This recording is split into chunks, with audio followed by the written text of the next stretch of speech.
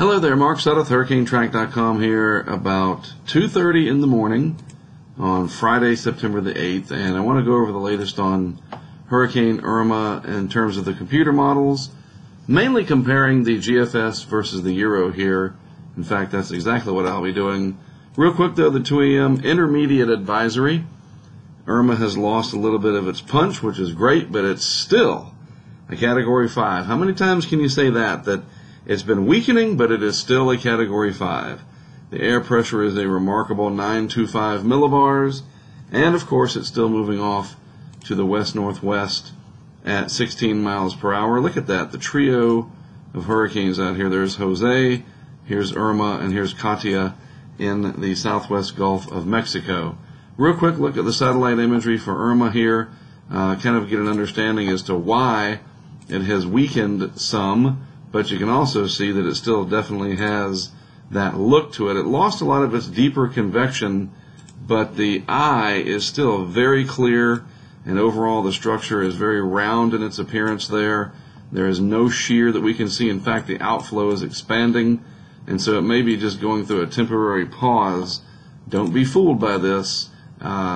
These can sort of slack off a little bit and then come back and really come back with a vengeance when they do, and be even stronger than they were before. And I'm most worried about that through this corridor right up here as it approaches Florida, where these water temperatures and the upper ocean heat content, a lot of people talking about that, and it's true, it's very high across that region. So let's look at the Euro. This is the initialization of the ECMWF model, and we're going to compare this to the GFS. So this is the initial map, valid this evening, and again, this is sort of your time zero. And here's your big old ridge of high pressure here over the Atlantic. There's Irma down there, just north of the coast of Hispaniola, just north of Haiti to be specific. The GFS at that same time, very accurately depicted for the most part. All right, so let's move out to 24 hours with the Euro. Oh, let's turn that down just a little bit. 24 hours with the Euro versus 24 hours out.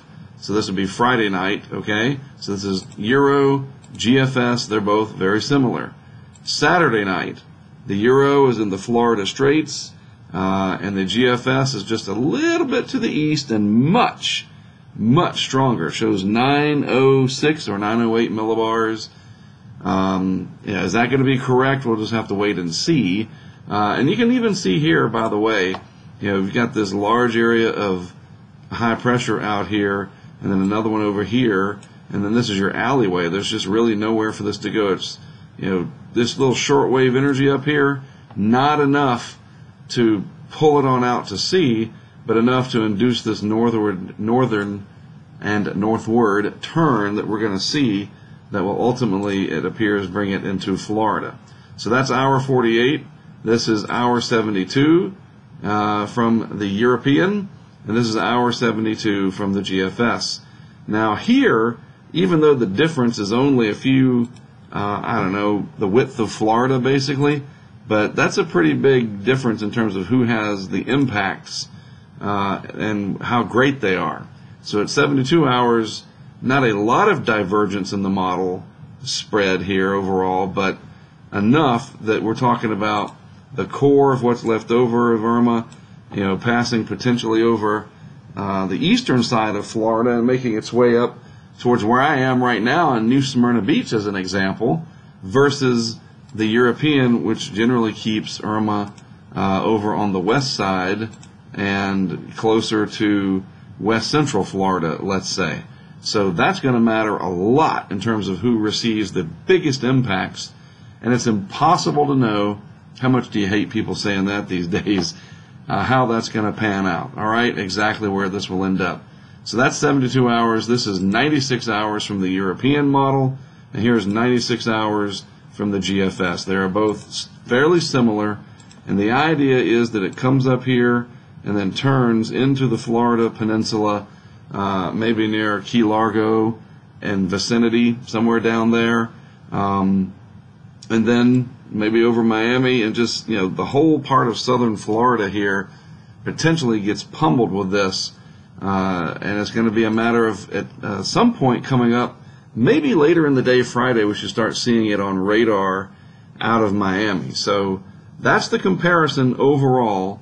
And I'm just going to run through these one at a time. In other words, we'll show the Euro. This is the initial Euro, 24 hours, 48 hours, 72 hours, 96 hours. GFS, 0 hours, 24, 48, 72, 96. So this little hook that the GFS kind of tries to do like this, and then it brings it back in, we just have to see how much offshore it really gets, okay? And that's still far enough out, day 3, day 4, that there is enough variability that we should watch that, because obviously if it gets back out over the water even a little bit, it could retard the de-intensification process, put it that way. So, obviously a lot going on. By the way, those maps generated by Levi Cowan, tropicaltidbits.com, I bet his server is just smoking hot.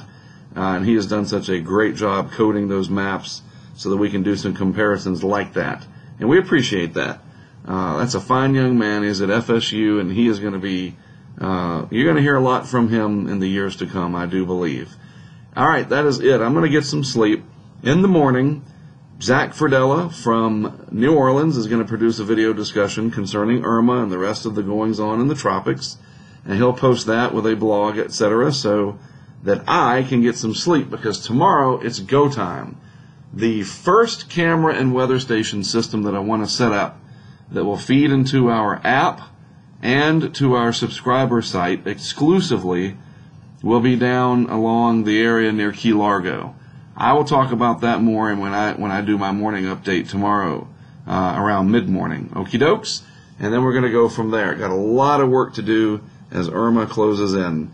I'm out. I am Mark Seth, HurricaneTrack.com in New Smyrna Beach, Florida. I'll have more for you in the mid-morning hours on Friday.